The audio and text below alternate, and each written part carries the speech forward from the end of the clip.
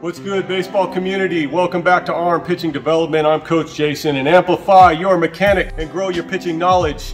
You'll do this by hitting the subscribe button. Tonight, I've got a fire J-band routine that I give to my high school and college guys. Let's get it. Okay, the first one we're gonna get into is no money. So we're gonna open up with no money. So you come out here with the band, keep your elbows tucked in, and you're just gonna break the band, keeping your elbows in and engaging your shoulder blades.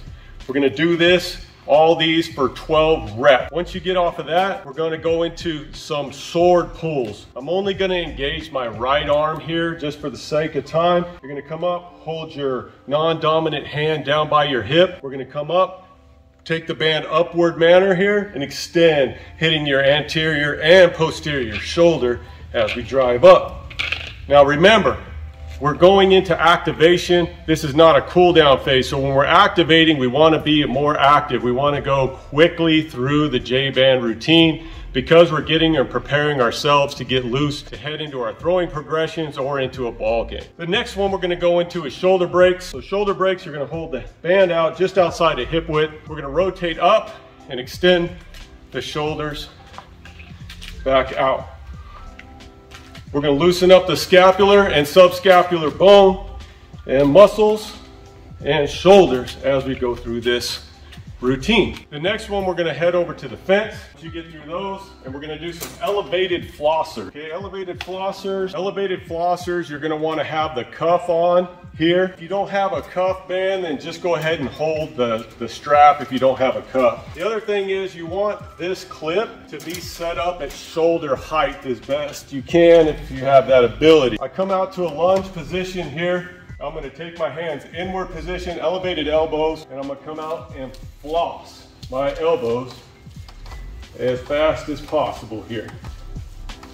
Again, remember this is an engaging routine. This is a firing routine, so we're trying to go quickly. The next one we're going to do is reverse this, and we're going to go into clip down a little bit, probably right around chest height will be fine. And we're going to floss from the backside here.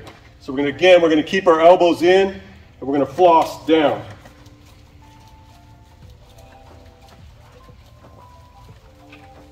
Ten or 12 reps should be enough. Next one we're going to go into is some lat pulls. We're going to clip it again about chest height. We're going to start out open-ended here. We're going to keep our elbows inward and push in and engage our lats here.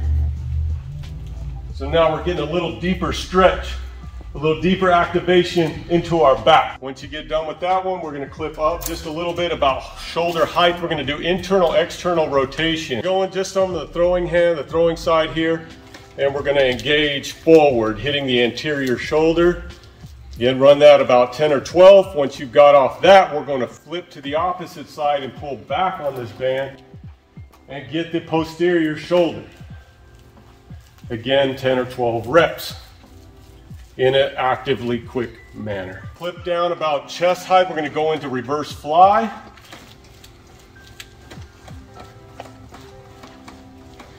Once we get off that, we're going to go into reverse Y. Reverse Y, we're going to clip down about waist height here, step back to an engaging split stance, and Y up. All right, we're going to clip back up to chest height. We're going to go reverse fly into upward prayer. Again, back into your split stance. Reverse fly, hands together, upward prayer. Back down, back into fly. Again, activating, so we're going quickly. From there, we're going to go into O's, reverse O's. So these are bigger circles, and then O out.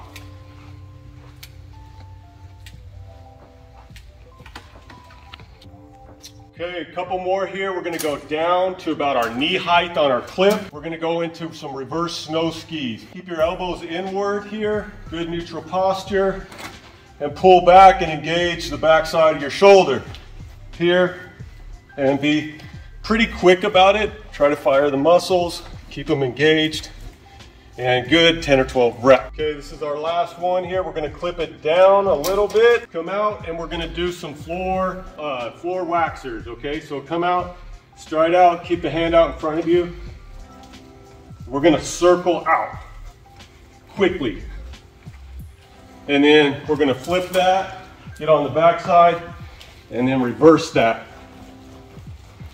By the time you get done with this routine, you're gonna feel ready to go and ready to engage in your outing, your throwing progression, whatever you're doing for that day. And thank you guys so much for checking out the video today. I really appreciate that. Hey, for more pitching tips, drills, exercises, and workouts, don't forget to hit the subscribe button for me. And also, if you like the content we shoot here, go ahead and give this a thumbs up. And until I shoot the next video, I look forward to seeing you next time.